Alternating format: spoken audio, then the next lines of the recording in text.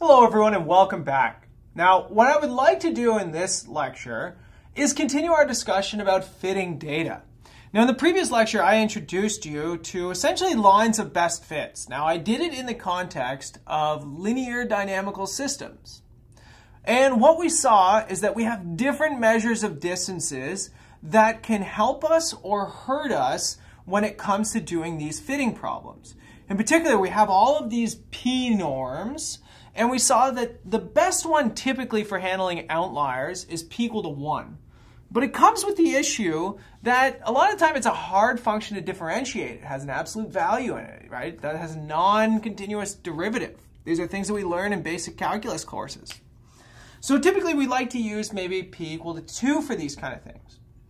Now, what I would like to focus on is an extension of this to nonlinear functions, right? So the process is mostly the same. So we can imagine, again, that we're given a bunch of data points. Let's say a bunch of points. Let's imagine they are in R2. So I'm just going to keep everything simple. You can always sort of extend the dimensions here if you want to. Things just become a little uglier. But this is what I know I'm doing now. This is what I'm doing next. Doing now, doing next, okay? So these are points sampled from some process that are going to be fit to a dynamical system. So the idea here is, instead of looking for a linear relationship between x and y, we'd like to look for a nonlinear relationship. And in particular, maybe we want to fit to a polynomial. So, for example, let's try and find a polynomial that can do this. Squared all the way up to some polynomial degree. I'm going to call D for degree, okay? So you get to choose what the polynomial degree is. Maybe if you're using the yeast model, you want to fit it to a logistic mapping, then you would use degree 2, right? Because we know that the logistic mapping is just a nice little hump function. But in this case now, we have a vector of coefficients that need to be fit to the data. My coefficients are the coefficients in this, or the coefficients of each one of these polynomials. You can think of this as potentially being like a Taylor expansion. So if I was in the context of the previous video, I only went up to linear order. I was only tuning the y-intercept and the slope. But now I've got way more terms on here. But the basic process remains, because the idea is that I am trying to discover a relationship that would give me a discrete time dynamical process, which is given by f of xn, which f would be c0 plus c1 x of n plus c2 x of n squared, all the way up to my dth degree. Okay, so I don't want you to lose sight of what I'm actually trying to do here. Input, output, x of n plus 1, right? So I know how to get from one step to the next. I know what happens. I just need to figure out the function that does that for me. This data could be sequential, right? It could be hour 0, hour 1, hour 1, hour 2, hour 2, hour 3, hour 100, hour 101. For example, right? I'm just trying to fit the process that takes me from what I'm doing now to what I'm doing next. That's how my data is given to me. What I'm doing now, what I'm doing next. But that means that I can set up exactly the same kind of problem that I had before. I can look at an error function.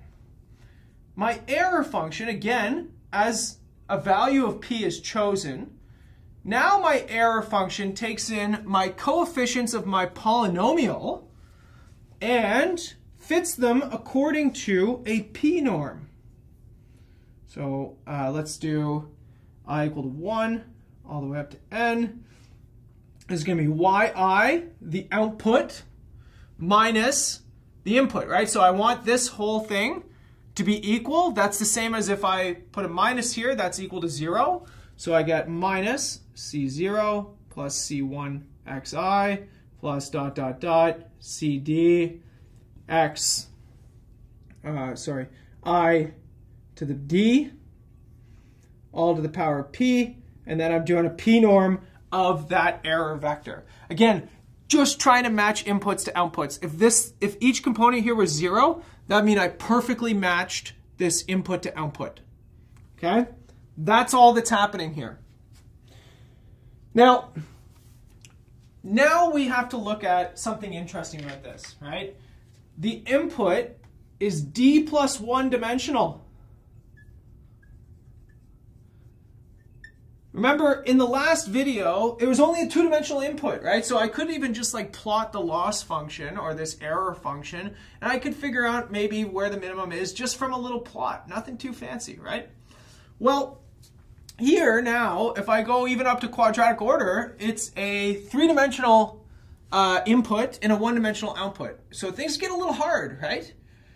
And in particular, things in real life are typically very nonlinear. So maybe I need a high polynomial degree. Maybe I need to go up to degree 100 in order to get a good fit for my data. That would mean that I have a 101-dimensional input, and I have one big, ugly polynomial that I have to look at whenever this process is done, right? So it's possible that, maybe a 100-dimensional polynomial is a good fit, but think about how awful these coefficients could look, right? 0.98632, 127.629, negative 39.68, whatever these numbers happen to be. They're just horrible, horrible numbers. Well, this would be the optimal setup, right? Again, with p equal to 1, that would help you get rid of outliers, the same thing that we saw in the previous video. You could use p equal to 2 because it makes things a little bit better behaved. But we would like to try to make the function that comes out of this at least a little more interpretable, okay? So here's the big trade-off when it comes to data science. I can get really maybe accurate descriptions of the data by just going to really high polynomial degree. Something that you have done throughout your mathematical career, though, is probably avoid very, very complicated, ugly functions. Why? Because they're hard to work with. They take a long time, right? Differentiating a degree 100 polynomial, okay, maybe that's not that bad, but if you have to differentiate all 101 terms in this thing, then it becomes a lot of work and it becomes a lot of accounting to keep track of, especially if these coefficients are large.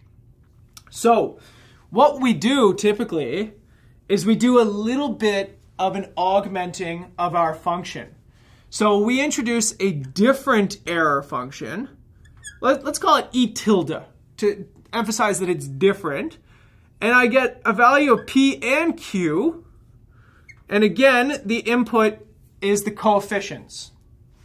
Okay, so the first piece of this is my original input, okay? So bear with me while I write this out.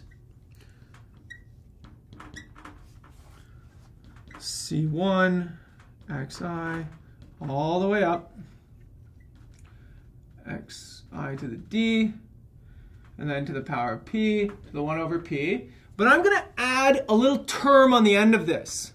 Okay, so I have my original error function plus a value lambda, and then the q norm of c. Okay, so notice there's a p and a q in here.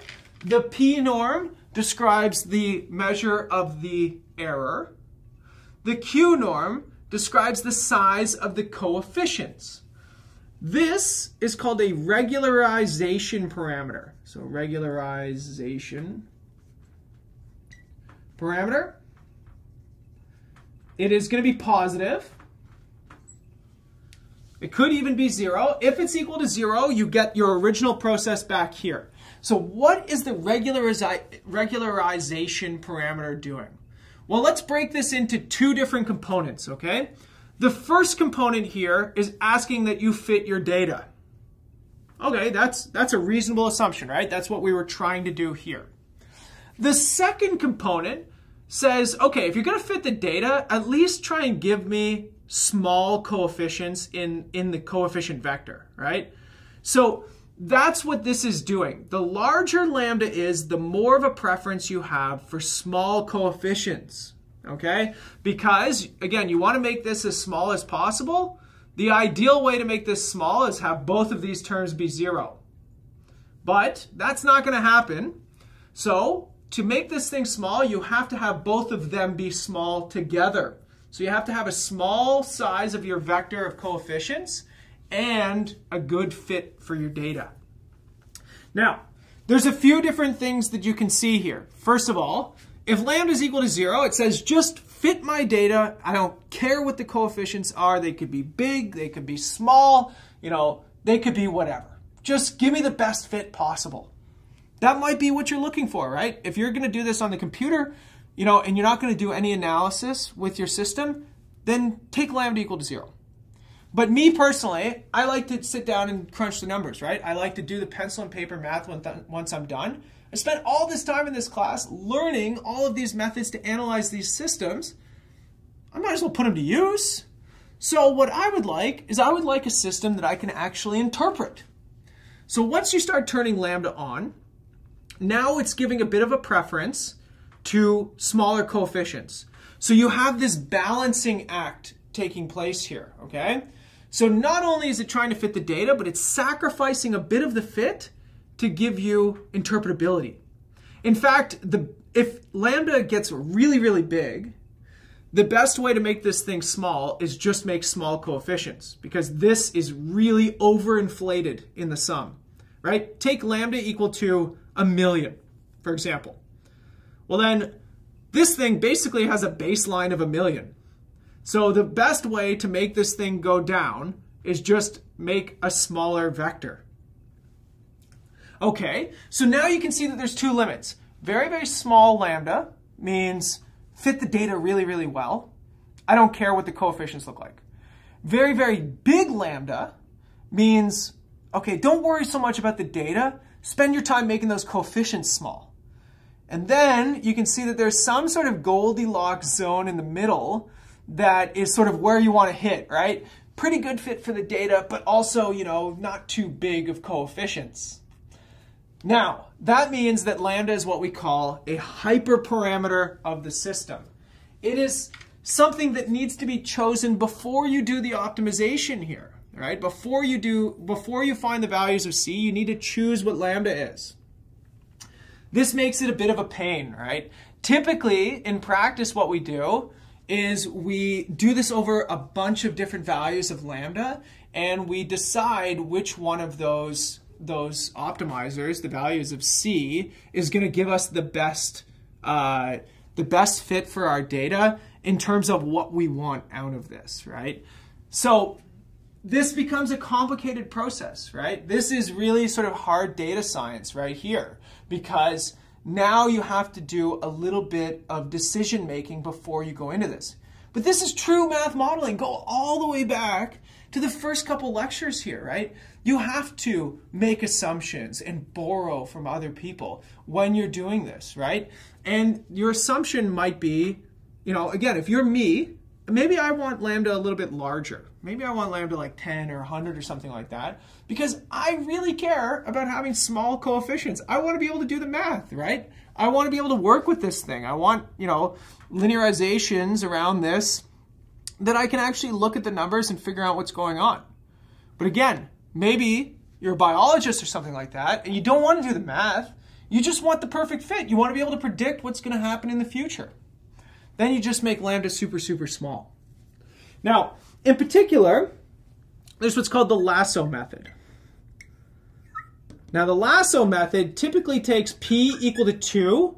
Why? Because that makes everything sort of smooth. It makes it really easy to work with when you're doing derivatives here. But it also takes q equal to 1.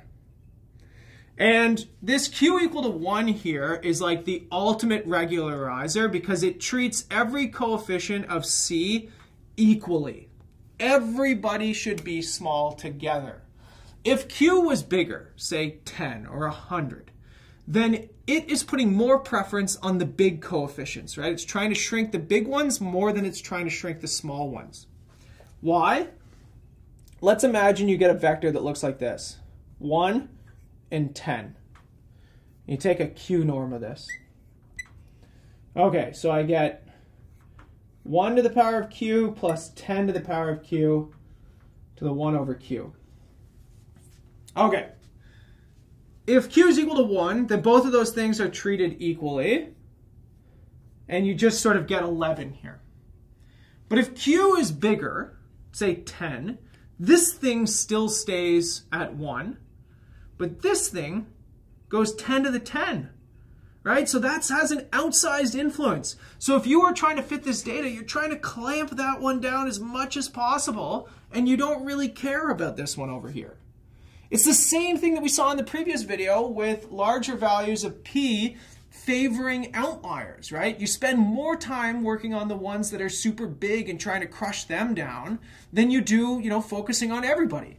So the reason that we typically use Q equal to 1, at least for this regularizer term, is because you want to treat everybody equally. You want them all to be small together. You don't want to preference outliers. You don't want to just make one of the coefficients super small and then the rest of them kind of just medium. You want everybody to be small all together. Okay, so you can see this can get pretty complicated pretty fast, right? You could have a lot of data. This could easily be extended to higher dimensions. You have different values of P and Q that you can choose. You have a different values of lambda that will give you different results depending on it. There's a lot of human decision making that goes into this before you can, get something interpretable out of it. And that's where you come in, right? You have to decide what it is that you want and what it is you want to preference, right? So this requires an intimate knowledge of the data and what you're trying to get out of this. Personally, I like doing math. I want something that I can do math on. But again, keep your biologist friend in mind, right? Maybe your physicist or your chemist friend. They might just want something that gives them predictions into the future. Okay, I'll see you in the next lecture, everybody.